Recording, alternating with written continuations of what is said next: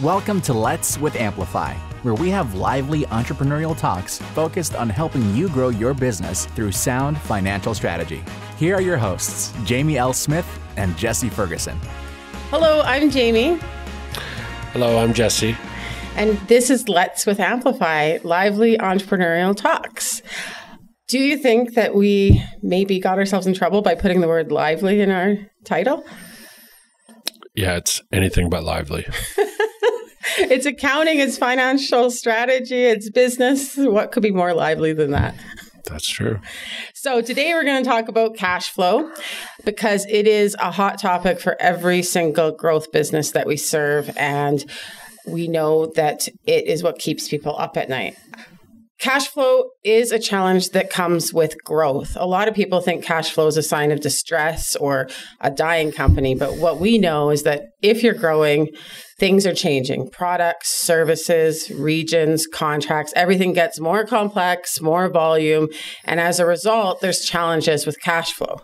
What we often see is that the leaders of the business are great at running their strategy and their growth, but don't necessarily understand how to manage cash flow. So this takes them by surprise. And with that surprise comes some pretty big issues. And that then can become distress. Over 80% of companies that fail do cite cash flow as a reason why they fail.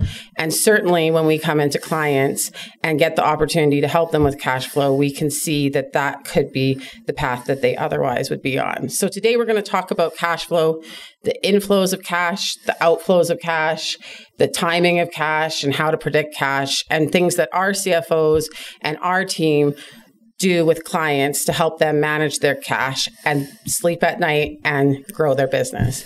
We'll talk a bit about the technology options and the process options as well. So I'm excited to get rolling.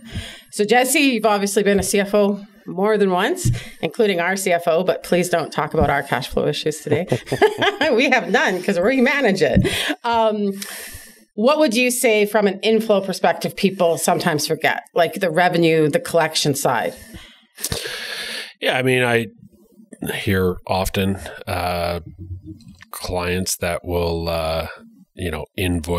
forget about invoicing for months. And even though they're actually earning the revenue, they don't have the systems and processes in place to be able to get that invoice out on a timely basis. We often encourage clients to try and look at invoicing upfront. So you collect the cash before you actually deliver the services. Sometimes, depending on industry, that's not possible. But those are some of the things that, we try and make an impact on right away from an advisory perspective.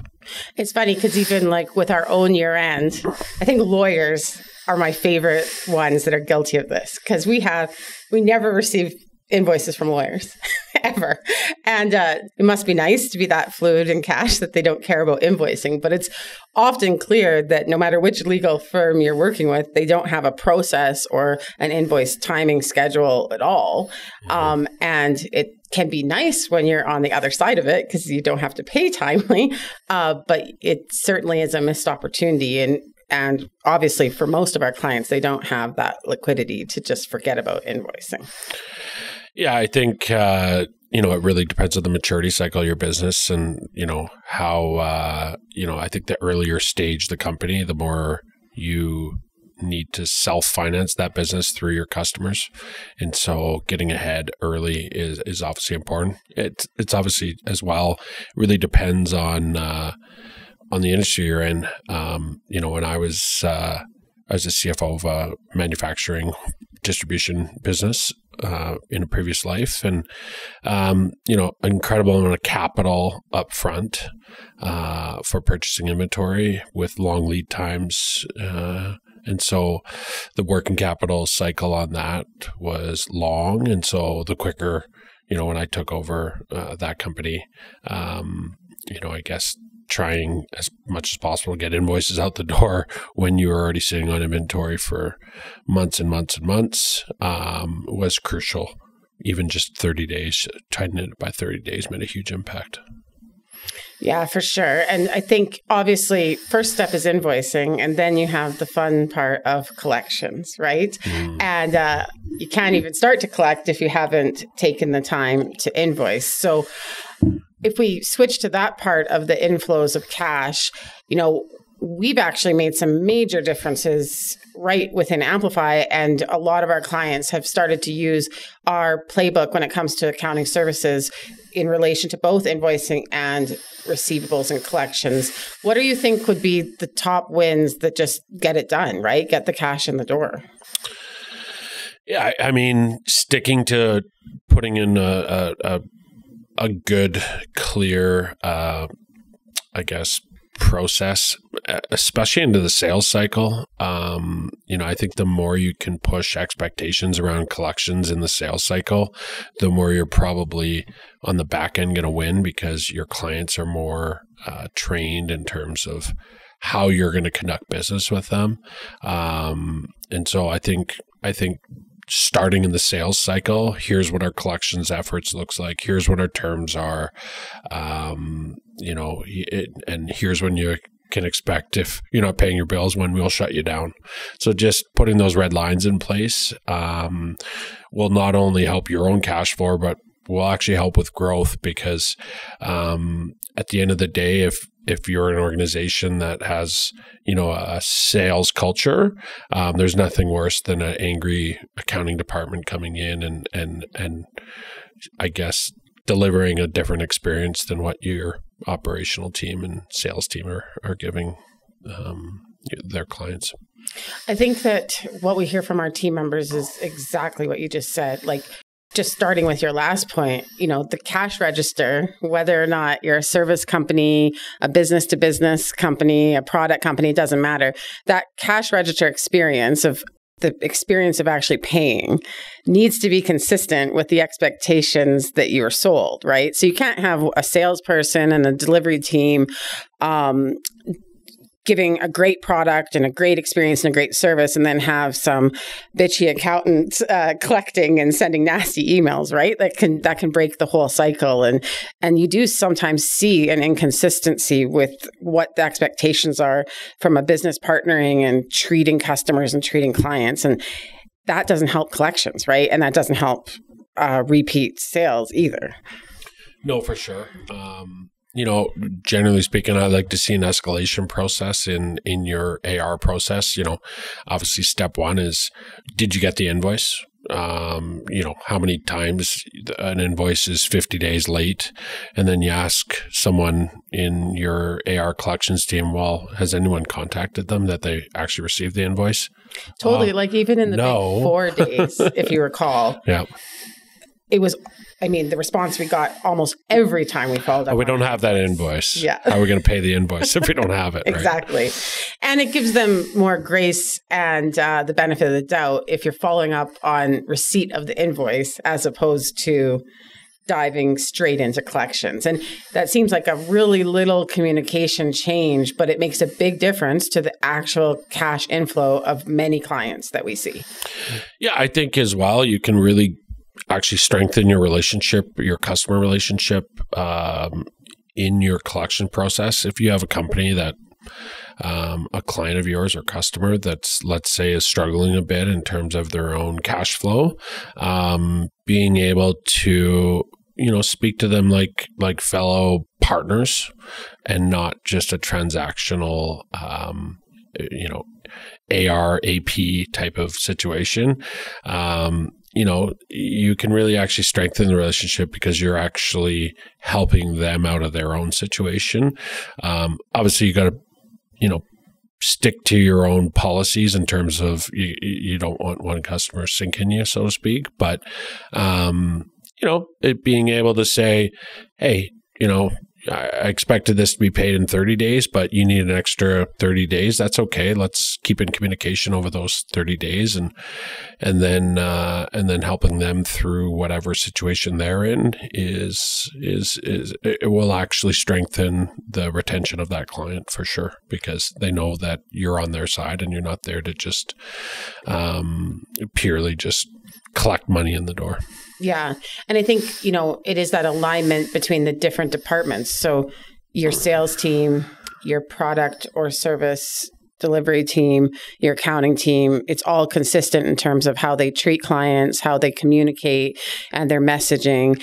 And they all understand the terms and conditions, because that's another thing that we've seen with a lot of clients where, for example, and we were talking about it a little bit this morning, there's a lot of sales teams out there that have a lot of empowerment to get the deal done and have minimal structure or tools to lean on. And when that happens, the terms and conditions of every single contract or product sale can be different. And how many times does that salesperson communicate those slight changes to the delivery team? And then you can have a miss on expectations there, let alone to the accounting, because they certainly aren't talking to the accounting. And that alignment and consistency and talking to each other internally can result in dollars in the bank quicker, I think. And that's what I see with a lot of our clients. And it's, again, it seems like common sense, but it's missed in a lot of cases and in a lot of industries. For sure. So outflows, I think I checked with our CFOs on Tuesday about what they would highlight as the most critical thing you could do to help manage cash and where they see the biggest difference. And what they said is having a payables schedule that's either biweekly or weekly is the easiest thing you can do to manage cash. So outflows being the payment to vendors, I think, and I might be speaking in absolutes, but I think pretty much every single client that we start with touches payables daily, basically. And so it's a matter of the executives, the founders, what have you, they get an invoice, they check their bank, they have enough money, they pay the invoice. They get an invoice, it's Fred. Fred's incredibly important. So they're like in a rush and a panic to find the money to pay Fred. In other cases, an invoice comes in, they don't have the money or they don't have the time to check or they don't really know who the vendor is and it gets lost like under the Kleenex box on the desk, or in today's world, it gets sent to clutter in your inbox, right? And so there's a complete inconsistency and payables are being touched every single day. And as a result of that, there's a lot of time that's been taken, but more importantly, they're not able to meet their strategy and their growth because they have no idea how much money has to go out and where they are from a cash flow perspective, let alone payroll, where you're paying, we've seen clients where when we come in, they'll pay, a very, very material invoice on a Tuesday, forgetting that they have payroll on Friday. And then they're in full on panic, not sleeping, it's impacting their marriage and their life with their kids because payroll is the most critical thing that they have to do as a business by and large. And so a payable schedule and limiting it to weekly at most and bi-weekly at best, which is offset by payroll, is the quick win that we hear from our CFOs consistently. What do you think about that? I think it's always good in business to have predictability. So, that's why employees come to you as employees, because they have a predictable pay. If you're paying them pretty ad hoc, you're probably going to lose a lot of employees. And this week it's, you're going to get paid at the end of the month this month, and maybe we'll pay you weekly next week. You're going to lose a lot of employees from that unpredictableness. So the more you can predict and schedule and I guess process your payables process is important. Plus, it also just helps from an employee job satisfaction perspective. If you're a controller or an accounts payable person and you're constantly putting out fires and having to pay this vendor and that vendor and open up the bank every single day to figure out how to do that, every time you're doing that, it probably takes you out of flow on whatever else you're working on. And so being able to schedule and predict that from just an internal workflow perspective probably adds to your own employee retention. For sure. And I think, too, what's sometimes a bit of a surprise is that vendors like predictability and consistency too. And to be honest, the majority of vendors would rather know, okay, I'm getting paid every second Thursday and I'm consistently getting paid full balance. And if there's any exceptions to that, I'm going to get prompt and timely communication. And as such, they don't have to do the collections. They don't have to be chasing you down and calling you. So they're saving real time and money by not chasing you, by not fretting over whether or not they're going to get paid. And so, to be honest, waiting 2 weeks and consistently and predictably being paid without any chase or any extra communication can be more valuable than being paid today, the day that the invoice went out. And that comes to a surprise, I think, of a lot of our customers. But then if they put themselves in the other shoes, they see it, how saving that collections and that stress is absolutely worth it. Yeah, I mean, I always, if you have endless amount of money in the bank, the payables process is pretty easy. It could be improved from just a more an employee perspective, but it's not. Payroll and expense and payables are just a part of doing business. But, I've seen where I think you can really make, where I see the actual real challenges is when you're in a cash flow crunch. And the common mistakes I always see is I'm in a cash flow crunch. I don't have the money or the bank line of credit to be able to fund the payment of this vendor. And so they take the approach of running and hiding, and so running and hiding is not a solution. It's not a recommendation that I give to clients. I remember when my first CFO job, I walked in, we had way more payables than we had cash in the bank, and that was 3 or 4 months out. And a mentor of mine who came in as CEO said to me, what customers want is to understand if they're going to get paid. And so the timing of that payment doesn't really matter, but they want to know.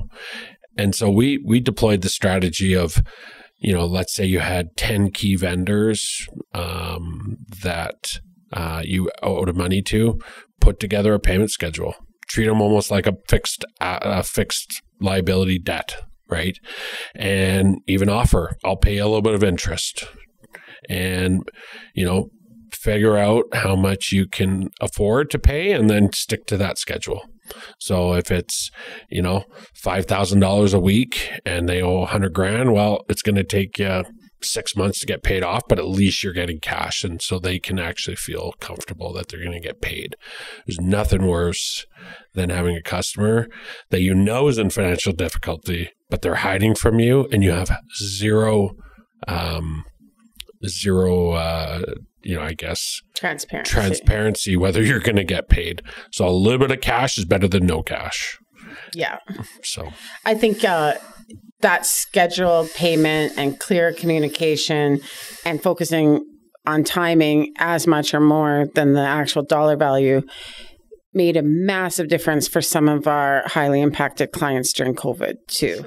And the CFOs at Amplify, made a point of getting the clients to be vulnerable and be willing to do that communication, even though really what you're communicating is, I'm not meeting the terms and conditions, but here's an alternative, which is a bit embarrassing and vulnerable for a business owner and a business leader for sure, but it goes a long ways. And to your point, a lot of vendors, that's actually all they need, that predictable and clear communication of when they're going to get paid. Obviously, you can't take advantage and fund a business off your vendors on an ongoing basis under every economic circumstance, because you're going to get yourself into a bit of hot water if you do that. But every business has volatility, especially growing businesses, and your vendors want to be part of that growth. Like most vendors want to be part of an exciting growth story, so they're going to understand where you're coming from. Yeah, and in addition, I mean, if your customer is buying your services, presumably they need your services as well. So, and if they like your services and you're adding value to their business, well, then why would they want you to go away as a business? So, yeah. So there's always that as well. So you alluded to it, and I think we've seen it a lot of times, and it's, it's a bit cliche, but I don't know that we all remember. The best time to get debt is when you don't need debt. And one of the best ways to handle cash flow is having an operating credit line where you can be a lot less focused and stressed on your cash coming in and out because you have that buffer. Obviously, when you're in a negative position or you have a poor forecast or no forecast, your ability to get that financing and lending is harder. But when you're in a good cash position, you can get debt that you don't actually need yet. And it can make a really incredible difference for funding growth, not from a capital perspective of funding growth, but from a working capital perspective of funding growth. And so certainly the clients that have decent operating credit lines and use them purely for working capital and not for funding major investments and expenditures, they sleep better at night. There's no question about that. And the relationship with the bankers is worth any stress that might cause, knowing that you have a buffer in the bank. So what do you think about credit and debt and financing? Yeah, I think every company should be trying their best to get banked and have a rainy day line of credit or whatever that is, or putting aside money within your own retained earnings. If you're bank debt averse, then put some savings away, i.e. through retained earnings profit, to live, to be able to if the rainstorm gets heavy, so to speak, similar to like COVID, you're not in a position where, your results have tanked overnight and now you're begging for money, because going to anybody in a position of strength is always more, you're going to get a lot better terms and conditions and everything than when you're on your knees trying to beg and plead for money. Yeah. And in today's world, I mean, the speed of getting financing, even if it's a smooth yes, the whole way through process, it's not fast. Banks aren't fast. Private lenders aren't fast. Like nobody that's handing over money does it with urgency. And so if you're in a position of begging, you're usually also in a position of urgency. And that's just not a realistic expectation to even get the money in that case, Yeah. Yeah. I mean, I think the common mistake that I see when I come into a client that's, has an established business, they aren't in startup mode where they're not quite sure if they're going to even make it through that startup. But once they've kind of established that customer base and they have, I guess, longer term employees, whether that's a couple of years or 10 years, it doesn't really matter. But the big mistake is people, especially a lot of accountants out there, I find, is they don't maintain their balance sheet well enough. And all that really means is timing and accruals, really. It's pretty easy. I mean, if you're invoicing a customer for an entire job up front and you invoice them and all your revenue goes into 1 month and then you incur expenses over 12 months, when you send those statements to the bank, they're going to say, you had 1 good month. You lost money the rest of the months, when in reality, you've had 12 good months.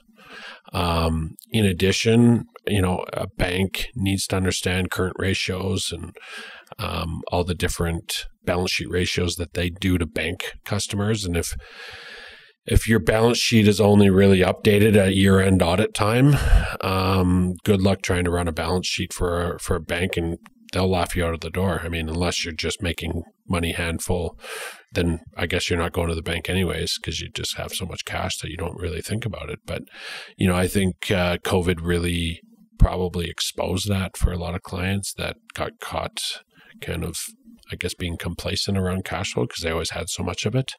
And so, maintaining a You don't need to be a perfect balance sheet, but a somewhat predictable and being as close to the actual reality of what your business looks like is, I think, crucial. Interested in diving deeper into the topic of this episode? Every episode of Let's with Amplify has an accompanying ebook for you to download absolutely free. Visit amplifyadvisors.ca/category/Let's Media to get access to the accompanying ebook for this episode. Each ebook helps you get the most out of the discussion that we have on each and every show. Head over to amplifyadvisors.ca/category/Let's Media to get access to the ebook now. One of my favorite stories is one of the CFOs went on a brand new job. And one of the first things they said was, we need to fire the bank. They're horrible. We can't work with that bank anymore. And then they looked at the situation and the accountant, like the bookkeeper, was sending balance sheets that don't even balance. And so they went to the client and they're like, there's a really good chance that this bank and this banker is actually fairly reasonable and their questions aren't that crazy. I mean, you were sending information that's absolutely wrong and it's very clear that it's not right. And so I think I can recover this relationship with the bank, and I think we maybe can work together, and it's always easier to stay with a bank that knows you and where you haven't missed payments or you haven't actually screwed up other than bad information, which is a major screw up too, but not the same as literally missing payments or missing expectations. And of course, by the time we got there, the relationship was too damaged and the trust wasn't there. So we did have to help them switch to a new bank. But we see that oftentimes. That was one specific story where the balance sheet wasn't balancing, which made me think of your comment. And that's a thing. A balance sheet is a statement that's not well understood by most people, even accountants and even bankers. And certainly a lot of business owners don't pay attention to their balance sheet, and they may not even understand their balance sheet, which is nothing to be embarrassed about at all. And as such, don't understand it, don't use it, don't put any importance to it. But the reality is, to your point, the users, especially bankers, do put importance to it. And frankly, a lot of times they're just checking a checklist. They might not understand it either, but they're looking for very specific things, whether they understand it or not. So they're going to have to fill in the blanks and figure out a story if it's not clear and it's not right, which that story is probably not going to be in your favor.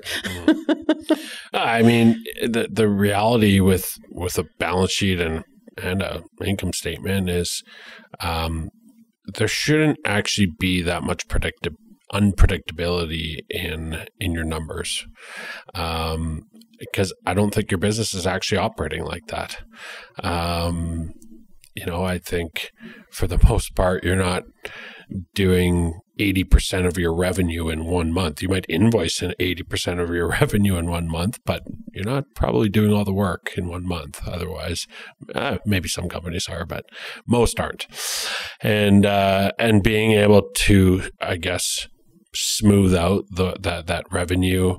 And then on the expense side, the same thing. Especially when you see prepaids and the more softwares that are out there, and even for time and materials companies that are expensing their hours into the current month, but they actually don't bill it in the next month, and then they wonder why is my gross margin go from 10% to 70% the next month? It's like, well, that actually didn't happen. Your record keeping doesn't reflect what reality is on the ground. So I think the more you can give predictability around your financial results to bankers, bankers, I don't want to call them lazy, but the more predictable and less risky they see their clients, the more they're not going to worry about you. And that's the best type of relationship you have with a bank. They don't really talk to you unless you need them. Yeah. And I think it goes true for decision makers too, right? Like on Monday, I opened November 2021's financials, and they were not looking the way I was predicting. And so instead of looking at the date and double checking I opened the right file, I went into full on panic and sent you 15 questions of how is this happening? Why is this happening? What's going on? And on the one hand, I felt pretty stupid when you told me you're looking at the wrong year. But on the other hand, I was pretty happy with myself because I'm like, oh, I know my numbers well enough to just be completely shocked and concerned and confused by the fact that I was reading the wrong numbers. Though it is funny because I did feel gaslit. I was like, what did you do, Jesse? Why are these numbers are wrong? This is not the business I ran this month. This must be a CFO problem. And it turns out it was neither. It was my fault because I opened the wrong year. But the reality is decision makers should be reading and using their numbers to make decisions frequently enough that it is predictable. And when they open it, they know what to expect, and it should be telling a story that they already know. And it should be reflecting a story that they've already lived. And to your point, that means if you're still serving a client, but you booked all the revenue in March and it's now sitting here in September, that's not your story, because your people are out there serving that client. And so, when I think about cash-based accounting versus accrual-based accounting, there is a bias to accrual-based accounting. If you want to grow, you need to do accrual-based accounting. That's what your financiers are going to expect. That's what your decision makers need. That is better and more accurate information. And so a ton of bookkeepers out there don't do that, right? That's not what's expected of them. And they just do cash-based accounting, which essentially is accounting for the purpose of record keeping and tax returns, right? That's what it's for. I've heard a lot of clients saying, well, my tax person, he's an accountant, a designated accountant, said, don't worry about accruals. We'll handle those at your end. And I just cringe. Yeah. Right? Like, it's like, sure, because they're not wrong. Right? No, not when the purpose is tax, for sure not. But when you bring a management accounting lens to it, they're absolutely wrong. Because what's the purpose of those numbers? It's to help you give comfort around the decisions, business strategies that you want to go into. And so, I don't think numbers should drive whether they're going to have an impact, but especially in the clients that we serve, I think they have the reason they got into business is they have a really good gut feel on markets and trends and opportunities on when to chase things and when not to. With that said,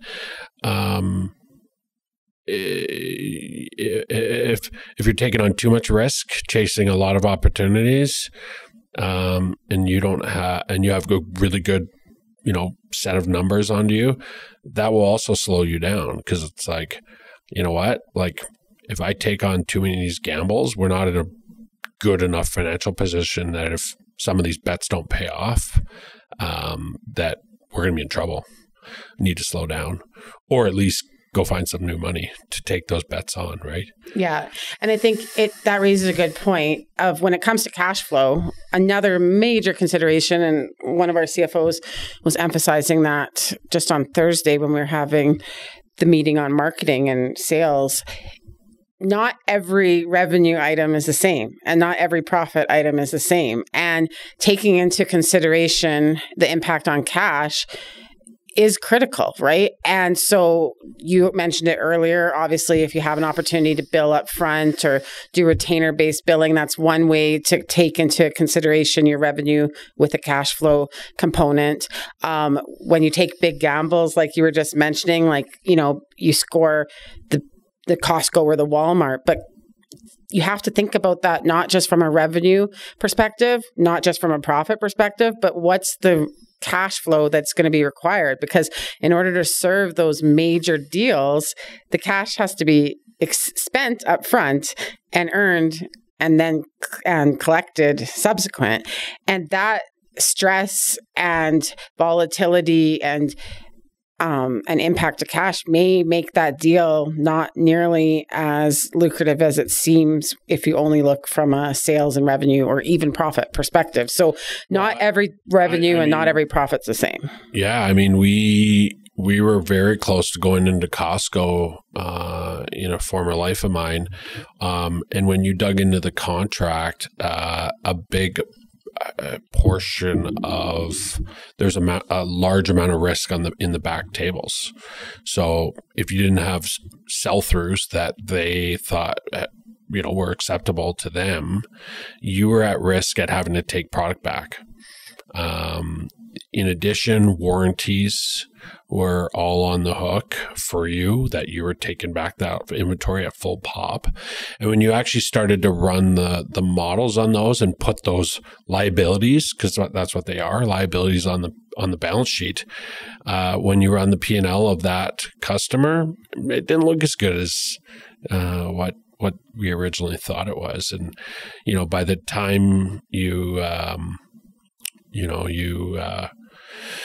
ran those numbers and figured out, you're like, is the risk actually worth it? And for some clients, maybe it is.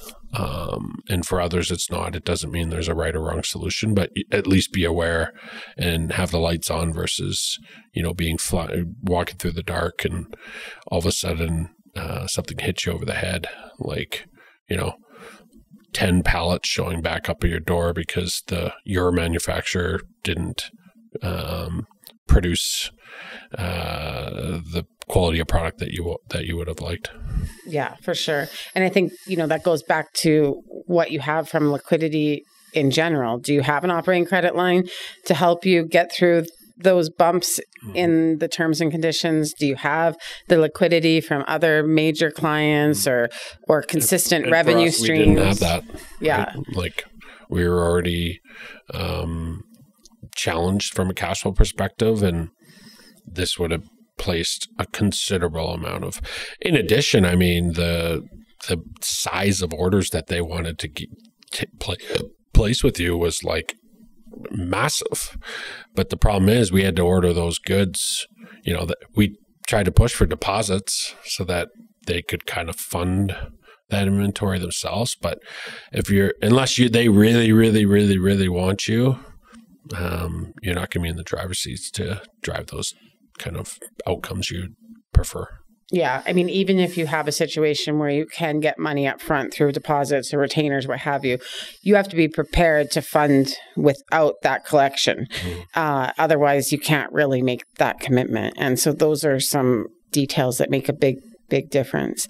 It's funny because the same things that create value in a business when you're trying to sell, and the same things that a banker or an investor looks at when they're taking the risk on, those things often contribute to healthy cash management and cash flow, right? And that's the types of contracts you have, the devil's in the details and the terms and conditions and the commitments, and how that's all going to flow through the business. Because ultimately, not to be cheesy, but cash is like the blood flow of a business, right? So if you don't have that blood flowing through at a nice, steady, predictable pace, that has a massive impact on whether or not you have a healthy, valuable, bankable business.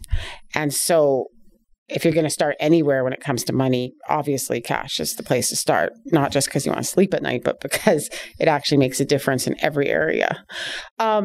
So the second thing that the CFOs said was of the most critical value when they get in and they get a chance to work with clients is the ability to forecast and to know where the cash is going to be. And so, at the core of good forecasting for cash is a lot of the stuff we've already talked about in terms of predictability, process, consistency, but also at the core is, the boring reality of historical data tends to repeat itself. So the better your books and records and the better your historical information, the more likely you're going to be able to predict. So the reality is, and you kind of mentioned, businesses aren't actually as crazy or as exciting as some people think. The reality is, like, last April is going to have a lot in common with this April for most businesses. And the difference between last April and this April will be easily understood and pinpointed by the business owner, whether it be a new region or a new product or just the 20% growth or what have you. But there's the foundational core oftentimes repeats itself. History repeats itself. So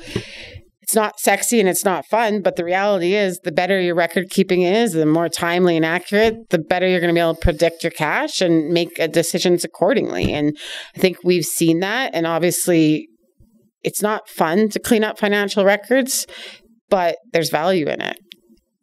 It's hard to understand that because it just seems like a lot of busy work and a lot of backbreaking labor, but it makes a difference in your ability to predict. Mm-hmm. Mm-hmm. I mean, for most clients that we go into, I would probably somewhat disagree in that last year looks like this year. I would say last month probably looks closer to this month. Right. Depends on the industry for sure. But regardless, whatever period you're holding to, whatever that period needs to be right.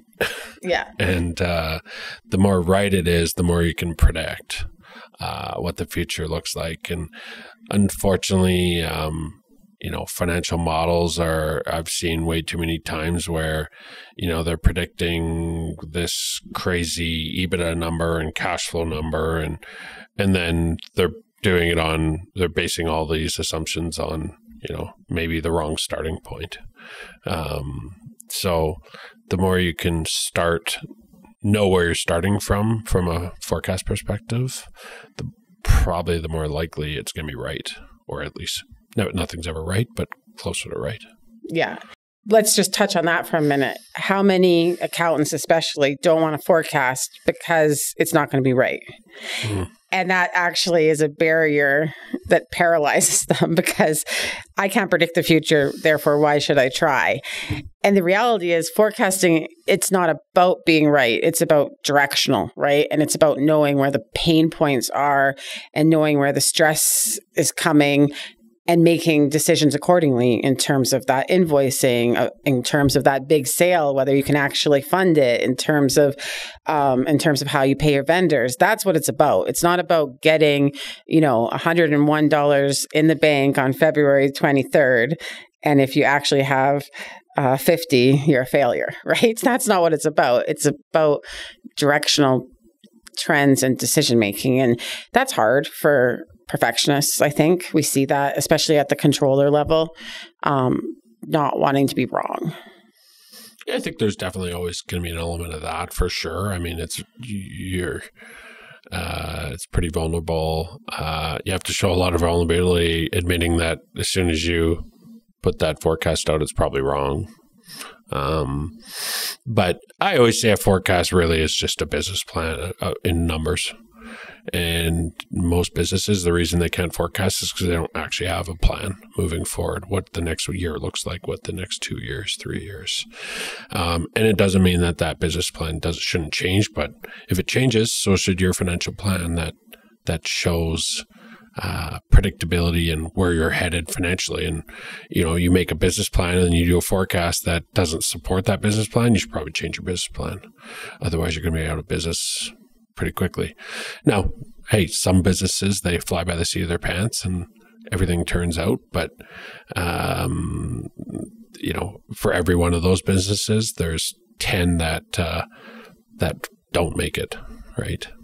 And the stats show it, how many businesses fail every single year in Canada, across the world, really. Yeah, and I think you're absolutely right. There's people that have dreams, so they would claim to have plans, sure, but they're not able to quantify them because they don't have it at a business plan level, right? And so it can be a bit shocking, right? Because if you do quantify those dreams or those plans, that's when you might realize, okay, you're gonna start selling product in Edmonton. Well, it's gonna take, sure, you're gonna make $100,000 this year in your first year of business. That's awesome, and it's a great gross margin and EBITDA percentage. So everything's smelling like roses, right? But you forget that to earn that $100,000 at the end, you gotta fund X amount at the beginning. And where's that coming from? Is that coming from your Calgary customer base? Are you gonna chop off your hand, the hand that feeds you type of thing? Or do you need an operating credit line to fund it? Or in reality, is that strain on liquidity not so beautiful for the 100,000 after all, right? Well, I mean, we see businesses all the time that, start expanding geographically and start signing leases and, commit to those leases and start cash flow going out the door, and then try and back into a plan after that in terms of hiring, in terms of how to fund it, what their actual losses are for getting through that, or I'll call it investment for now, but could turn into losses. And how many of those businesses actually do themselves more harm, because if you go into a market and you put your sign up, it looks pretty bad when a year later you're taking your sign down and you're leaving that market. It's reputationally going to be really challenging to get back into the market in the future, doing it the right way.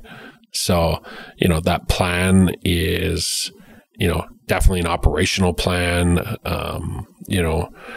and helps you think through what are the risks here, what are the steps we need to take, and then really the last part of it is what does that look like from a financial picture? And the problem with most companies is the accountants or the finance people have a hard time putting together that plan, because they're actually not part of that planning. And so, the best thing you can do is ensure you have a really good finance person that's part of those conversations that can bring a financial lens to those business plans. Yeah, and thinks business before they think numbers, sure, so that they can translate the business into the numbers, for sure. Sometimes we get questions, and I'm not a big fan of it. And maybe back in the day when business was just different or simpler, it made sense. But we get questions about, what's the perfect amount of cash reserve you should have? Like, is it 3 months operational, or is it 6 months operational? And even when we go to some of the training courses that are put on by others, they're very specific. They're like, it used to be 3 months cash flow should be at your disposal. Now it's 6 since COVID, and as if there's an absolute answer. And I get turned off by that, because I think there's businesses, to the points that we've already mentioned, if you're a cash-based business and you're running a restaurant and every person pays on their way out the door at a literal cash register, that is a very different cash expectation than if you're in a complex oil and gas service company and you're lucky to get paid in whatever the rules are these days, 90 days or whatever, right? Like, to say that those two companies should have the same cash reserve is ridiculous. Not to mention the fact that one has hourly employees that they can change within a week or two's notice, and the other one has professionals or engineers that's, really, really high base with no variables. So I think it's crazy, but I know that our listeners probably want to know the answer. My answer is it depends on how quick cash flows through your business. And based on that, you need to also look at your risk tolerance and what makes sense for you. The next question being, do you count your operating credit line and your working capital credit line in that reserve or not? And that is very much a personal decision for every business, in my opinion. But what is your thoughts? Actually, we're a little bit different on this. I'm probably more risk adverse because I'm not the CFO of Amplify, so I can always blame you if it goes wrong. Maybe that's why I'm more likely to take a risk. You like more cash than I could care for. What do you think? I think your experiences scar you, or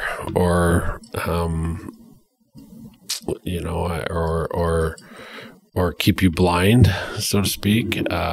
So, for me, having lived through a couple on the verge of bankruptcy type of situations, I like a little bit of reserves to live for a rainy day. I think it instills more discipline in management decision making, probably more thought process around spending cash. If you have that, hey, we're not going to just leverage up and go for this. With that said, I think it all is ratio dependent at the end of the day. If you have a very profitable business and you're growing, you're managing to your ratios and what the bank will leverage to you for that for the bank servicing that you're taking on or what have you. So, where I see private businesses probably get into trouble is owners that have personal lavish lifestyles that need a lot of cash out of the business. And so they unfortunately drain the business of cash for their own personal needs, which then puts a lot of stress on the business that they actually need for their own cash flow. So, I think there's maturity, depending on the stage of maturity of a business. I see earlier stage companies, they generally get in trouble because of one of two things. They haven't paid their taxes, and they don't have the cash set aside for that, or they've taken out too much dividends from the company. Bankers do not like that when, bankers love owners that live within their means personally. I can't tell you how many times I've heard a banker, what kind of car does he drive? I'm helping the business by driving my shitty RAV4? Right. Like, does he drive a X5 $100,000 vehicle when, I know what this business makes right now? So, maybe I'll drive JD's car next time we go to a bank meeting. Right. I mean, you can't. The mirror's taped on. You never want to make too many assumptions, but they do. I mean, that's just life. And so, I think that's one type of business cycle. And then the other one is, where they move past that kind of startup phase where, they're kind of in the scale up phase, kind of that $15 to $40 million range. And the business generates enough income to support the owners of that business regardless. And now there's quite a bit left over. So from that perspective, I think it's really just a leverage ratio game. And if you have a good balance sheet and you then how much cash should you have on hand is really going to be driven by ratios. So, yeah. So you're not a believer in the absolute specific answer either. No, definitely not. No. I think it just depends. It's a complicated question. It is. I think so too. The other question that we'll sometimes get is how often should you forecast cash? And I think that first and foremost depends probably more than anything on your process and automation. So the clients that use like the Helms or the dry runs, which are great local options, and there's a plug and play with their accounting system. I mean, they legitimately have a reasonable cash forecast daily without any actual effort.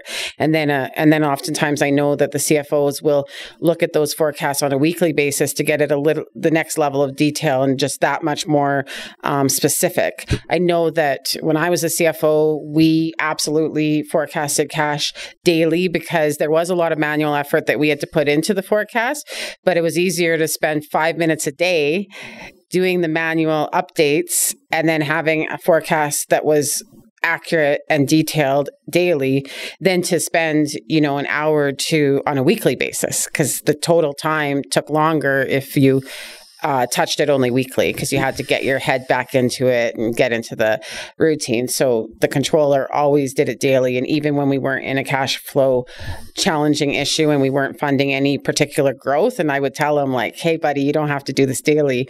He just said, it's 5 minutes a day or it's 2 hours a week. Which one should it be? So it really, I think it depends how often you should be forecasting cash. Obviously, how challenging your cash flow situation is and the types of questions and growth that are going to be pushed by your executives so that you have that at the tip of your fingers if you need it. I think those are the types of things that would drive it along with the process and technology you're using. But other people would suggest that your forecasting of cash should specifically be every 13 weeks and updated every week. I've heard that from some of our competitors. And I think it's similar that there's no exact right answer. But what are your thoughts and what have you seen successful? I mean, it depends on what your financial situation is, right? If you're struggling to pay your bills, I would probably suggest getting on top of a weekly to daily forecast, because every every charge that hits your bank account is something you may not be able to pay for someone else, and you run the liability. I remember when in my previous life we had effectively only one vendor that could shut us down tomorrow if we didn't pay them on time, which was the shipping companies who were distributing inventory and things like that. And we knew, one, we couldn't get inventory in without the shippers, and we couldn't get inventory out. So, they were a priority cash flow line item. And that's, we had to do that sometimes daily. And then we moved to weekly once we kind of at least moved out of the burning fire into just a slow burning fire. So, but if you're a company that has tons of cash in the bank, and I would probably, I sometimes you may not even want to do a forecast. Why? If your business isn't changing, it's just a bunch of work you're doing to what? Make yourself feel like you're going to be richer than you already are. I don't know. I mean, I don't think that's worth it. Now, if your business is planning, you're making business decisions for growth, absolutely. Do the work there, put in the forecasting, or you're going out for new financing or whatever, sure, you need to do that forecast. But, I think the circumstances and, again, where you are in your business cycle should dictate what the right course is. So, in my opinion, there's two biggest myths when it comes to cash that I see from business owners. The first, we talked about it a bit, is that it's, cash flow challenges are because of distress. When the reality is, if you plan to grow, you will have cash flow challenges. There will be changes and complexities to your cash via the growth, because all of a sudden you've got new customers, they pay different, you have a new relationship. It's just startup costs of getting those, the marketing and the branding, everything about it, right? You have expenditures that you're paying different vendors, different terms and conditions, different situations. So there's just everything about cash changes, and with change is challenges. Doesn't mean you can't manage that, though. You can absolutely manage it from a lot of the things we just talked about, but it will be challenging because that's the nature of growth and that's the nature of change. So you can get ahead of it, you can manage it, and you can avoid a distress situation. So I think the one thing I want to tell business owners is that you can get ahead of it, you can manage it, you don't have to be embarrassed, and you don't have to feel that by admitting that you have cash flow challenges, that you're inherently admitting that you're in distress. That's not the case. If you're growing, you're going to have the challenges. And all your friends that are business owners have it too. And none of them are talking about it, right? So that's the one myth I just really hope that we can break down today. The second one is the idea that you can manage cash by opening your bank statement on your mobile and looking at your actual bank balance. And so many business owners think that the bank balance is a meaningful number, and it's not. And it's scary that they're even looking at it in some ways, because it, there'll be a days where it's a high, very positive number, and it makes them feel confident in a way that isn't necessarily a deserved confidence. Because guess what? It's Thursday. I have millions in my bank, and then I have millions in payroll on Friday.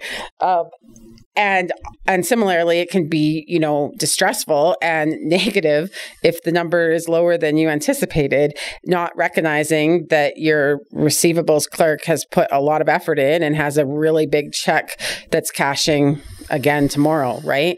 So to me, the myth of looking at a bank balance and thinking that's a meaningful number and using it to manage a business is just a scary reality, and one that a lot of business owners use to make decisions. So what are your thoughts? I mean, have you seen that with some of our clients as well? Yeah, I think it's human nature to look at a bank balance as an owner and, see success. Doesn't really tell a story. I mean, I don't think it's not nothing. I mean, if you're sitting there with negative big numbers, it's probably going to give you something to look into, so to speak. But if you're managing the business properly, it's a timing thing at the end of the day.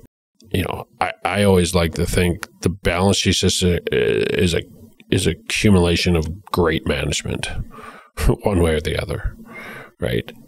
If you have a strong balance sheet, it means you probably have a strong operational business, not just 1 year, but years. And the longer that business is run well, the stronger your balance sheet is going to be, because it's just an accumulation of every single year that you've been in business. And so, I think cash in the bank is not a bad thing, but it doesn't really tell you a story. For sure. So we talked about how with cash, it's a challenge because of growth, and there's ways to manage it. And we talked about collections, invoicing, timing of revenue, making a big, big difference, having everybody aligned and telling the same story and getting ahead of getting that cash into the business. We talked about one of the quickest and easiest wins is getting on a payable schedule and not paying daily, and instead having some predictability and consistency when money leaves your business, and taking into account big expenditures such as payroll and scheduling accordingly, and how that all helps with forecasting, because now we've got consistent revenue, invoice process, invoice timing, consistent payables, knowing when they're coming, and all of that lets you predict your cash and do good forecasting. Is there anything that we haven't said that we should let people know?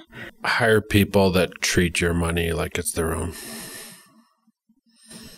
Yeah. It's funny because that's why I don't stress about cash, because I know that you are going to stress about cash months before I even care. I worked for a company once, and that was their expense policy, right? How much money do I have to spend on the road? Spend the money like it's your own. Yeah. And would you make that expense if it was your own money?